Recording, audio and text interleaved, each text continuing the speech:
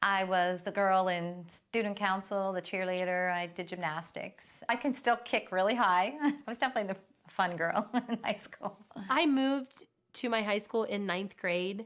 So everybody already had their friends and their cliques. And, so I was kind of sort of always on the outs in high school. Yes, I was a cheerleader. Yes, I did those things. I was voted most school spirit and those kinds of things. But I never really had a niche in high school. In high school, I was really a bookworm. And I still am, I'm very quiet, I'm reserved. I was not a party person. I think I was well liked, but I was the shy, quiet person in the school.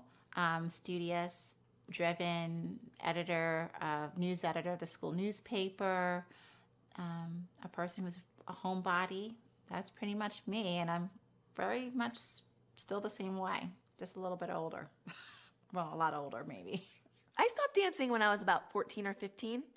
And I think the main reason why I quit dancing was because Abby wanted dance to be the priority in my life. I wanted to be with my friends and go to the football games at night and, just hang out like a normal teenager would hang out, and she wouldn't let me. So I chose to quit and, be a cheerleader and hang out with my friends. I was the captain of the cheerleaders in high school. We did a lot of tumbling, a lot of, acrobats and handsprings and aerials. I would give anything to be able to do that again.